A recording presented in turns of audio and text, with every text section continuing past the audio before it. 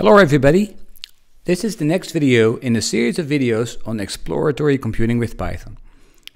My name is Mark Bakker and I work at the Delft University of Technology. Today's topic is object-oriented programming. What we've done so far is called functional programming. In functional programming you store data and you write functions that work on the data and you all store them separately.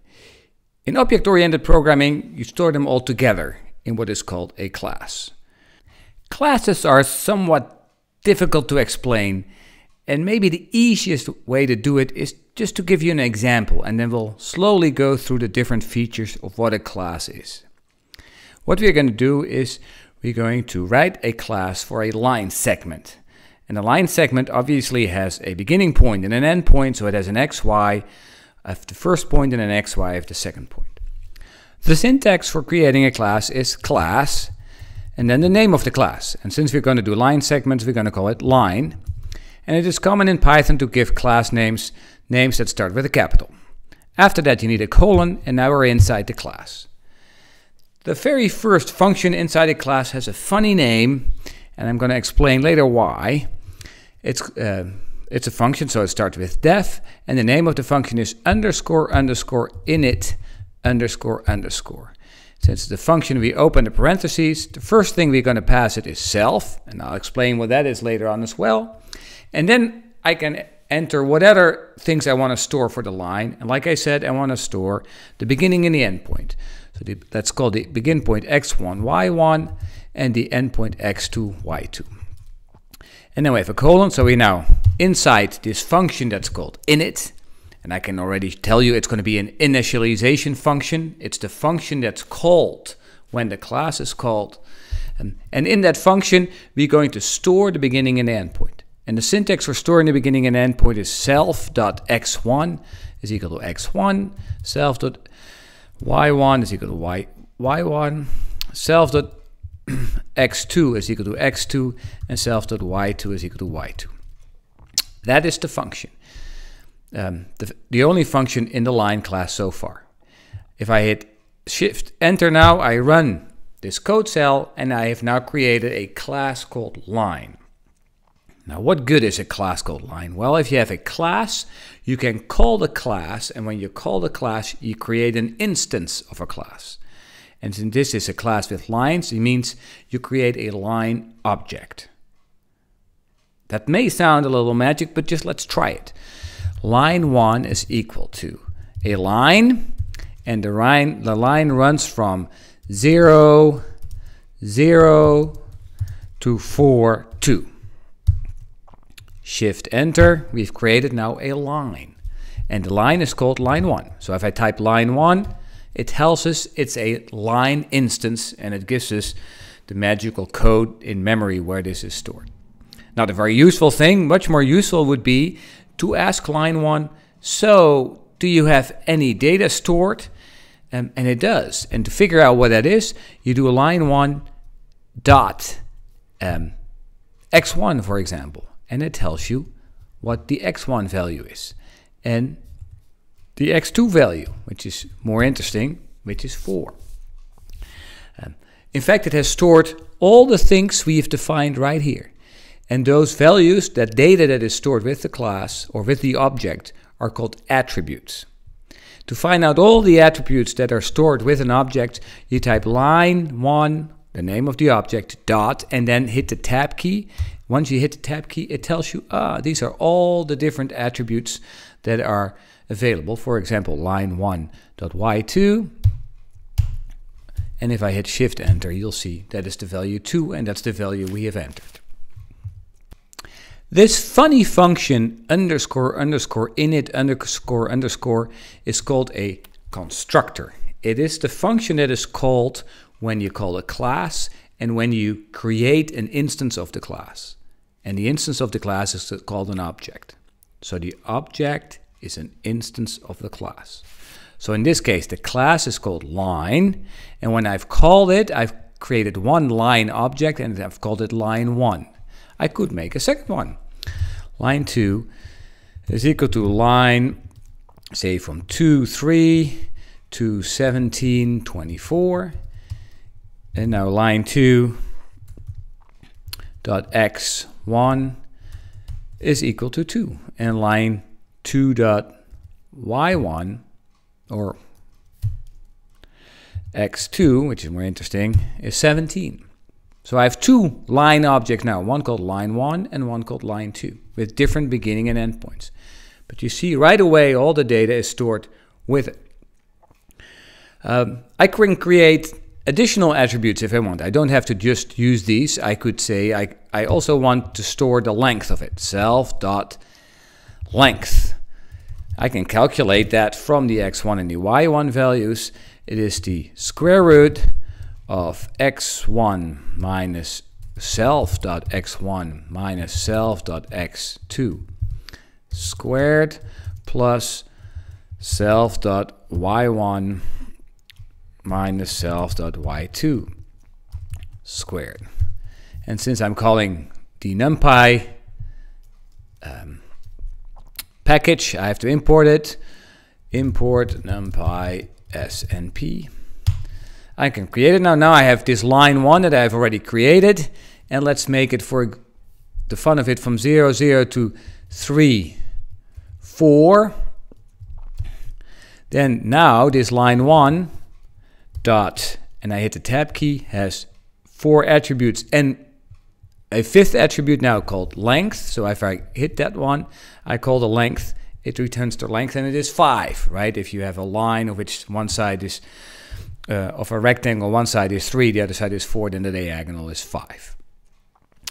This line 2, when I hit a tab, only has 4 attributes because I created it with the previous version of this line class. If I want to do also know the length of this one created with this new class, I have to run this code again, shift enter, and if I now do shift line 2 tab, oh, that didn't work. Let's try it again.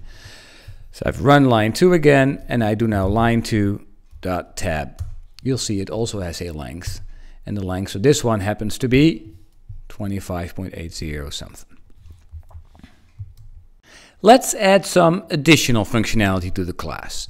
We've now have a constructor that stores the beginning and the end point, calculates the length, and also stores that. Let's create a new function that plots the line, and we're going to just call it plot. The very first argument of it has to be self, and then we could, for example, tell what color of line we want to plot. The color is equal to red by default, and if we supply a different keyword, then we can use that one. And we need a colon, so we have a function, and we're going to call the plotting function plt.plot, and we want to plot it from x1, y1, but to tell it to use the x1, y1 stored with itself, we're going to have to call it self.x1, self.x2, those are the x values we want to plot, and the y values are self.y1, self.y2. So it knows to take the x1 and the y1 of itself. And then we say the color of it is, the color is equal to whatever the color is that has been entered. And this is not going to work because we're going to call the plotting package, which is called NumPy, import matplotlib.py plot as plt, and we want to do matplotlib inline figures.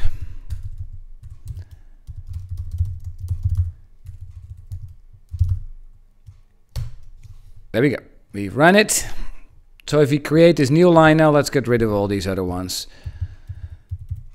So we create this line from 0, 0 to 3, 4. This line 1.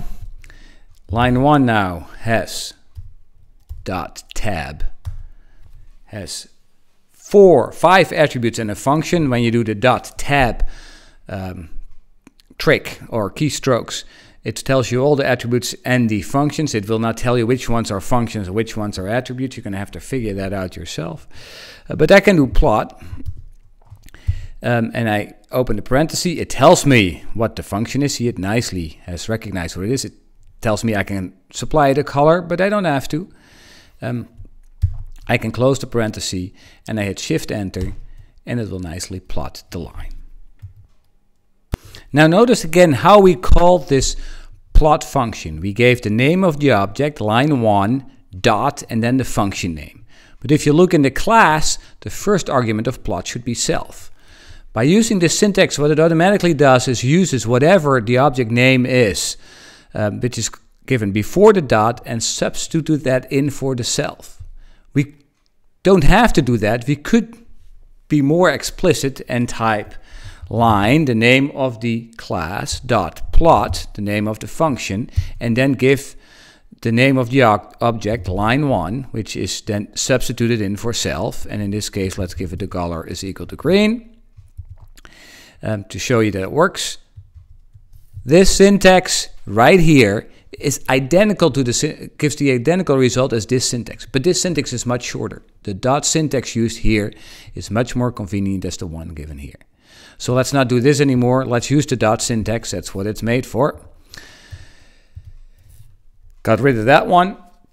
Let's make a couple of lines. We've already made line 1. Let's also make line 2 is equal to line, and it goes from 1, 0 to 2, 4. So this is line 2. And then I make a list, line list, of all the lines. So it has line 1 in there and line 2. Not that many. So we have a list now, line list.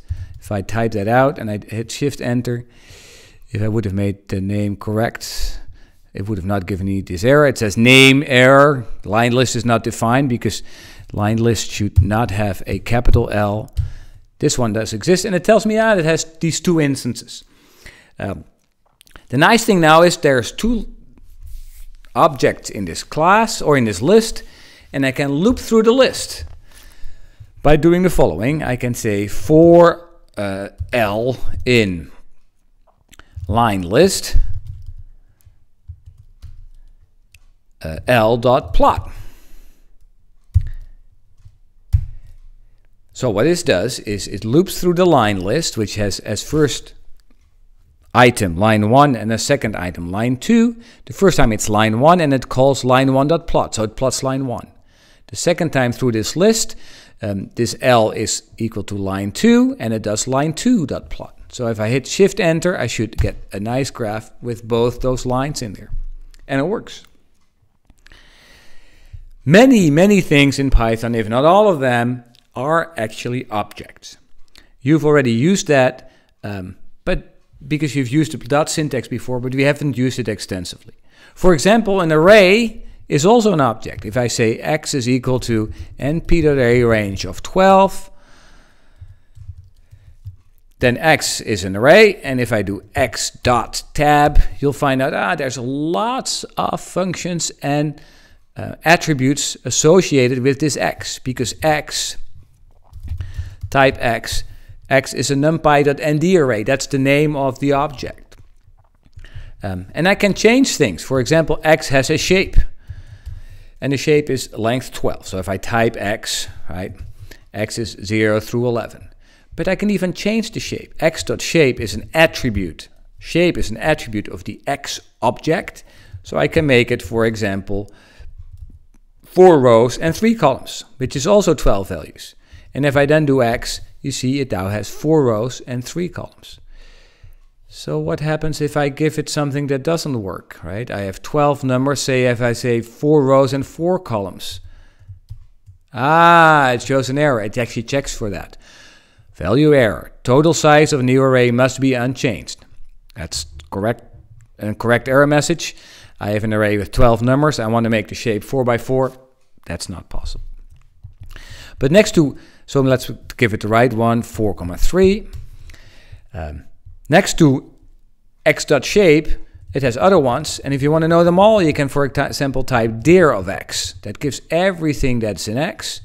If I do Shift Enter, and you'll see there is lots of things in there, a lot of interesting functions. But there's also very cool ones like the mean function, or the min function, or the max function, or the product function.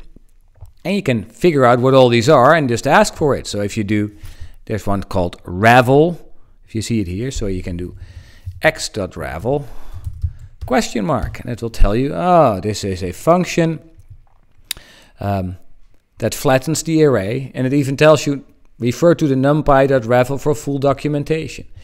Let's see if that would work. np.ravel. Oh, if I do np.ravel now, it gives us some additional information that looks a lot more interesting. And what it does is it stretches the 2D array out to one long array. Like I said, all arrays are objects. Even figures are objects, or the line in a figure is an object. And we're going to make use of that in coming notebooks. Well, we make animated figures. We might even add some widgets to it. That's all I had for you today. I hope to see you next time.